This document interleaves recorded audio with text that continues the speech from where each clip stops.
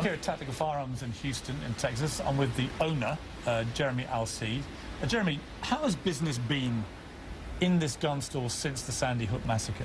We've increased our sales 4 to 5 times. We were doing about $1 million a month, and we started doing $1 million a week until we sold out. Right now, it's impossible to get guns and ammunition. This pattern has been seen all over America.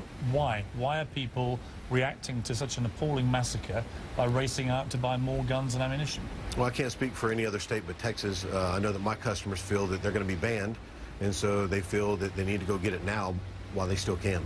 What are the most popular selling of the guns? Anything right now with over a 10-round capacity semi-automatic, because that's what the rumor is that they're going to try to ban. Do you think those are the kind of things you should use in self-defense? For self-defense for your home or self-defense of your property? Your home. For your home, I like shotguns just because you don't have to worry about missing and the pistol or rifle round going through sheetrock and killing an innocent loved one in your own house or even a neighbor outside.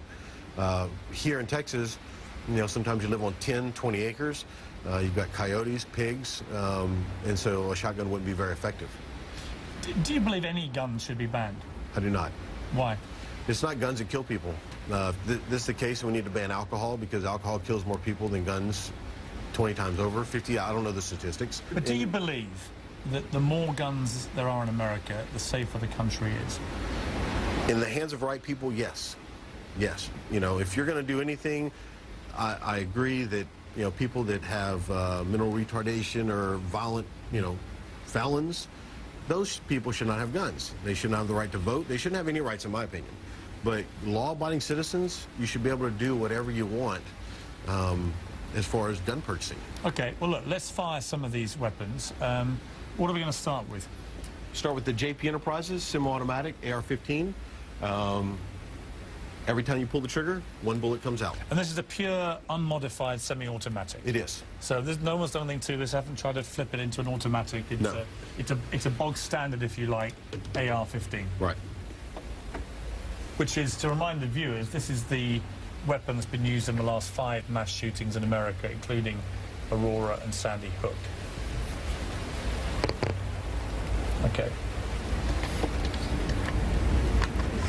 What is the magazine is how big? How many bullets? This is a 30-round capacity. 30. Pretty standard. And that's perfectly legal? Yes, it is. Okay. So all this is perfectly legal to any American who's not a felon or has a history of mental illness? Correct. Okay. So, weapon's ready to be charged. Weapon is on safe. Okay. Go ahead and shoulder the weapon. Keep your finger out of the trigger until you're ready to shoot. Finger out of the trigger. Okay, when you get your sights lined up, take it off with safety. And then go ahead and shoot.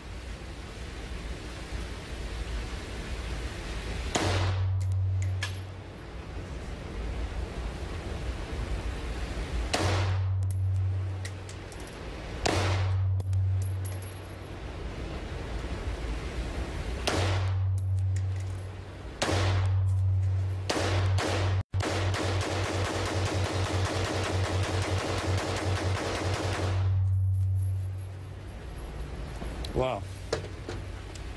That cycler rate, Jerry, come in about so 300 rounds a minute. Once I got the hang of it and began pressing the trigger faster and faster, it was just firing very, very fast.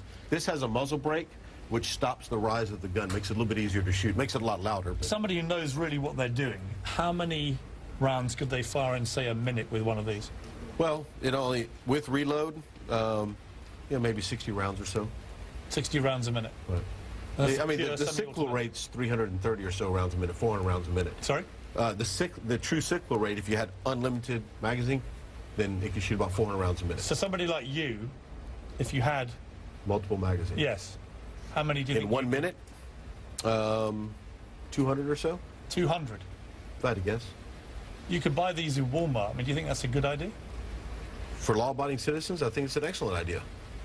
You know, if you live here in Texas, like I said, we shoot pigs out of helicopters. We do things that nobody else does. If you start banning one particular anything, I don't care if it's a particular type of ammunition, firearm, magazine, where is it going to stop? You give anybody an inch, they're going to take a mile. And so if you're a law-abiding citizen, there should be no more bans on anything. Now, you have a modified version of the AR-15, which I wouldn't mind seeing next if I could. Okay.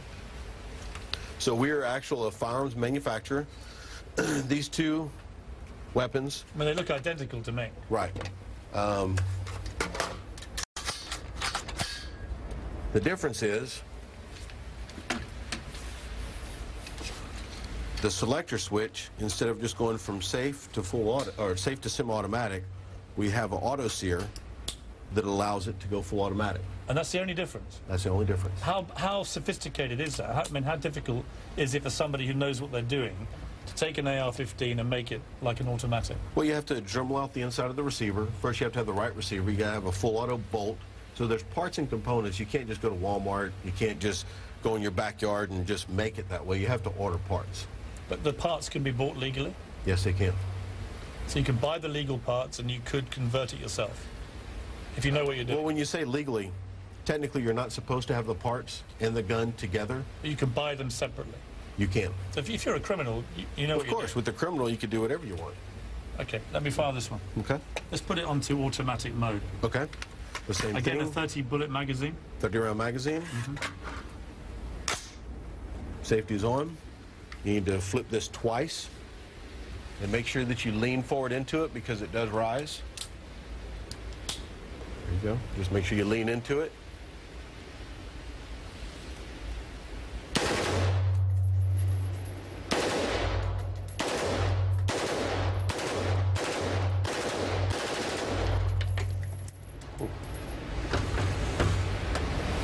I mean, to me, they just feel unbelievably powerful.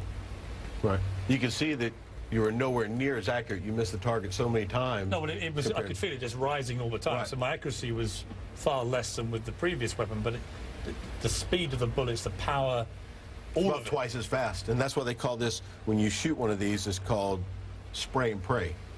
You spray bullets everywhere and pray that it hits the target. They're not very accurate at all. But if you're in a confined area like a movie theater, you don't really care, right? Well, no, you saw the rise. I mean, Yeah, you but shot over everybody's if that head. room was just full of people, it doesn't matter if you miss a few, you're going to hit somebody, right? I mean, the guy at Aurora used a AR-15, and I think he had what's called a slider device. Slide fire stock. What does that do to an AR-15? It allows the weapon, it's even less accurate than this, and it's really hard to actually shoot.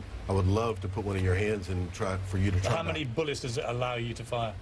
Well, it technically shoots about 650 rounds a minute, same thing as a full auto. And you can buy the slider legally. I mean, you sell them here. Right. Of all the arguments to have one of these, home defense is probably the least plausible from your point of view. For me, in the home, what people are talking about is, you know, the way that this world is going, that the military and United Nations are going to come in and try to take our guns. Did you really believe that? I don't know. Anything's possible. There's a lot of things in my life. Can you imagine U.S. Marines charging onto your property and trying to steal your guns? I would hope not. But if it's an executive order... Jeremy, you're a sensible guy. I've spent some time with you. I hear this all the time in Texas. I mean, I gave an interview to a friend of yours earlier with 40, 50 Texans there, and that was the one thing they all seemed agreed on, that tyranny was about to come their way. But well, you I look at don't all the see other how that's countries. going to happen. You look at all the other countries, and it started where we are right now, and it's ended up with no guns. But do you think that the American military would attack its own people? If they're forced to. I don't know. I hope not. I hope that would not happen, but I would think at least 40 or 50% would.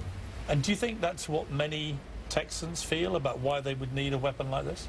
They want it because they are law-abiding citizens, and they know it's legal to purchase it now, and it won't be legal later. So they'd rather buy it now and be legal than do something illegal, because these are law-abiding citizens we're talking about. Show me quickly the kind of weapon that you think would be effective for home defense. Inside your home,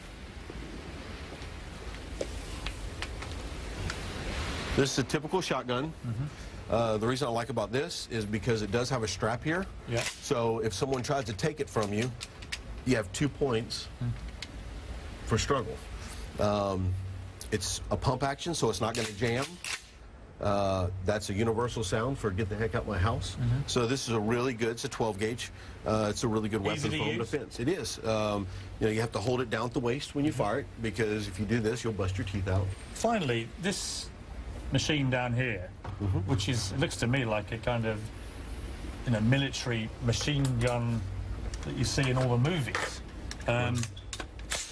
But that I understand, because it was made before 1986 and the last assault weapons ban, that is a legal legal to weapon purchase. in this country. I could buy that. I need 6 months of background checks and... It's a ATF paperwork that you have to fill out. You have to pay $200 to the ATF to actually fire this, or to actually purchase it. To fire it costs... What would it cost me? These run anywhere from $25,000 to $45,000. You know, it depends on the make and model. And what is the rate of fire of one of these? It's about 900 rounds a minute. Chris, if I could have you over on this side to sit on this one, and you sit on that one. Okay. Okay. I'll just sit Go like ahead and this. back up just a little bit. Put your knees over this. Yep. Right. Okay. Okay, hold on. Keep your fingers off the trigger. Okay. Go ahead and take it off a safe. I'm going to take it off safe. Okay. You push it down hard. Okay. Okay? Is it one bullet at fire or? No, Nope. it's going to keep going as long Okay. as you keep it down.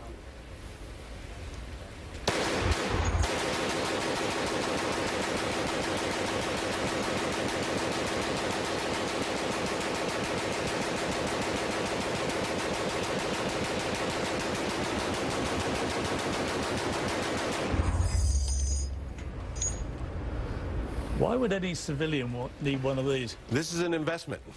I purchased one of these a while back for about $1,200 and sold it for $12,000 and sold it for $45,000.